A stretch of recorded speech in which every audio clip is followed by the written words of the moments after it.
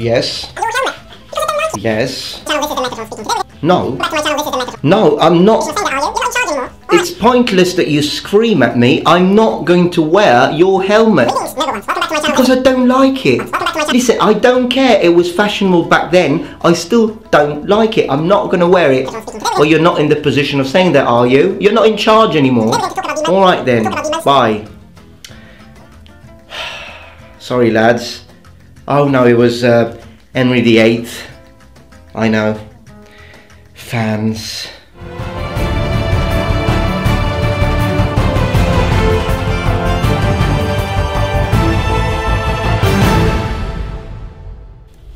Greetings, noble ones. Welcome back to my channel. This is the Metatron speaking. Today we're going to talk about the most incredible, fascinating, beautiful, or sometimes dreadful helmets in Europe.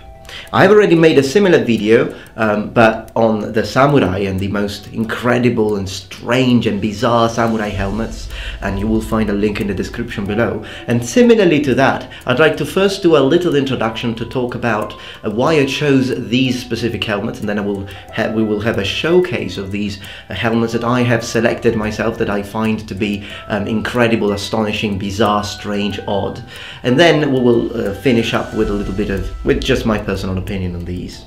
Now, for Japan, I mostly covered Edo period samurai helmets, and the reason why I chose Edo period specifically is because Edo period is very different as far as the production of armor is concerned to Sengoku period and so forth. The reason why is because Edo period was a period of peace, and during Edo Jidai, samurai were still wearing armor, but it was mostly to show off their rank, how wealthy they were, their social status. So armor in Edo period, as I have mentioned on that video, is mostly armor that is still functional, but you know, the helmets have got these incredible decorations, and I showed many interesting helmets back there on that video, which are there not for functional purposes. They are not meant to be used in battle.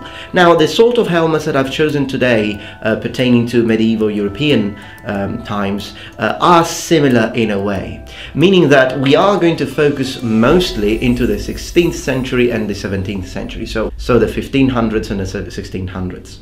So we are basically in the Renaissance. So why did I choose this period?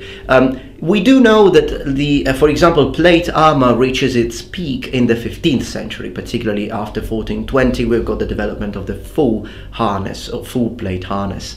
But the 1500s, so the 16th century, is where you have the beginning of a new startling change as far as taste and fashion is concerned. In 16th century armor, and particularly the helmets, you see that things have changed completely. Not just the helmets though. For example, we will see some helmets on this video that are incredible, and some of which belong to a specific Italian style, which is called armor or armatura all'antica. All'antica in Italian meaning the ancient way, in the way of the ancients. I think that would be the best translation, the old-fashioned way. And it's a sort of armor that is mostly decorative and mostly used for parades or as gifts, etc.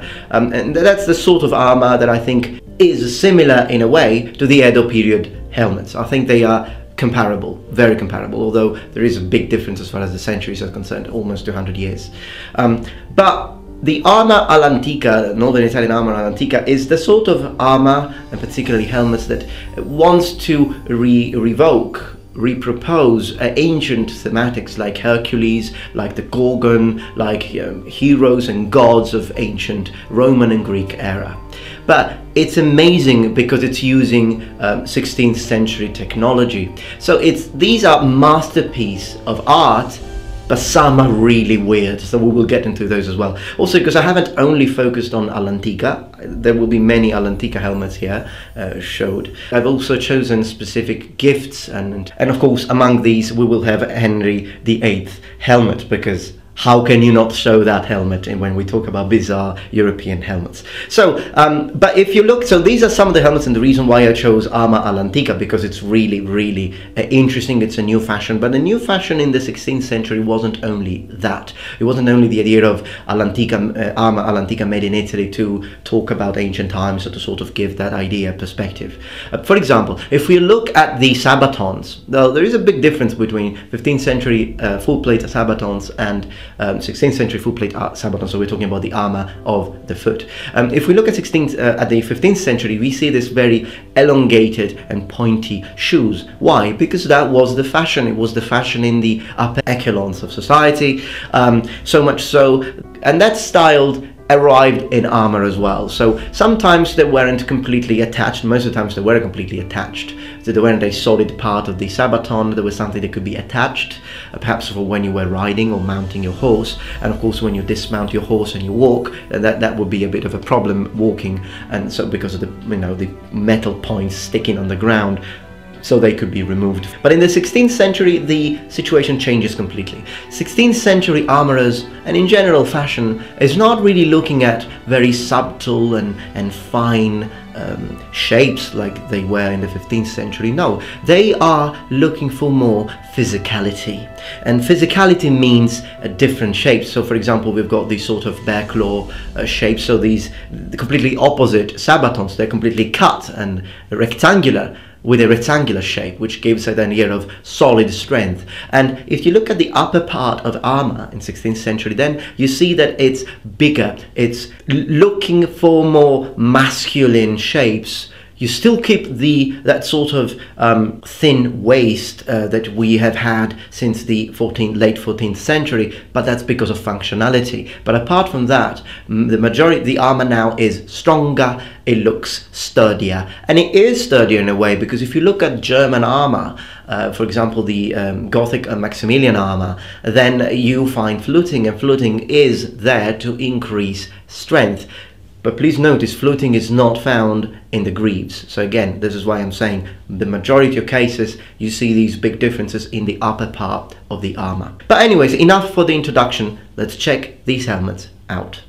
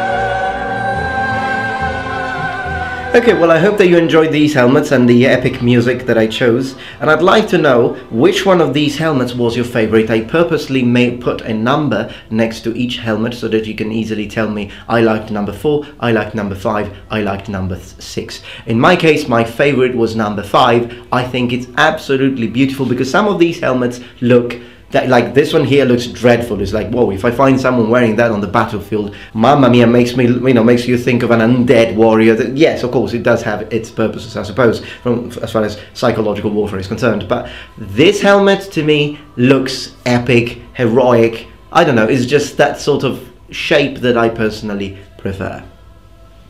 This one was number 2. Okay then, well, let me know what you think in the comments below. If you like this video, please remember thumbs up and subscribe to my channel for more content from the Metatron. And remember, the Metatron has spread his wings. Goodbye.